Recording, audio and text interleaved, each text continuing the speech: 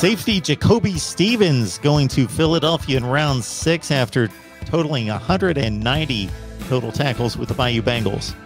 Yeah, 21.5 tackles for loss, too. 3 interceptions alone in 2019, including a few one-handed picks. I think he had 2 forced fumbles, or 2 fumble recoveries and 1 forced fumble.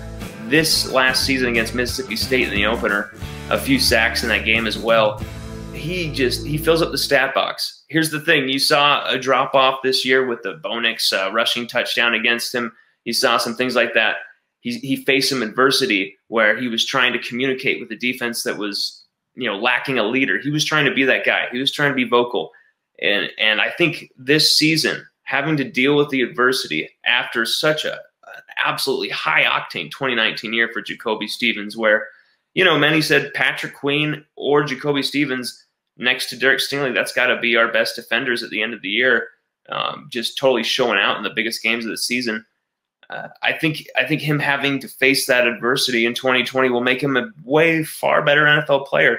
Falling in the draft as well to a team, the Eagles. I'm not sure if they still have my guy Jalen Mills from LSU on their team at corner. I'm not sure. Let me look that up real quick. But if they do, that would be a really good hookup for him to a real good reference point, Tigers reference point for him to see. Well, nope, he moved to the Patriots. My bad. So, yeah, I was thinking he may have moved to the Patriots.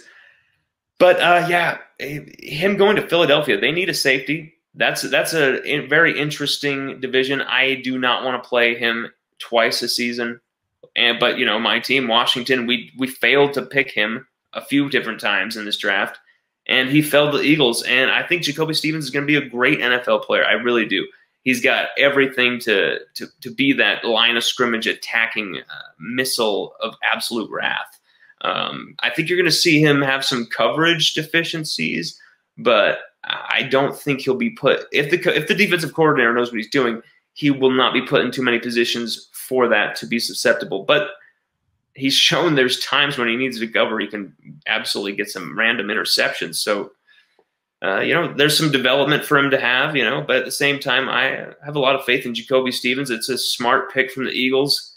How he fell that far, I have no clue.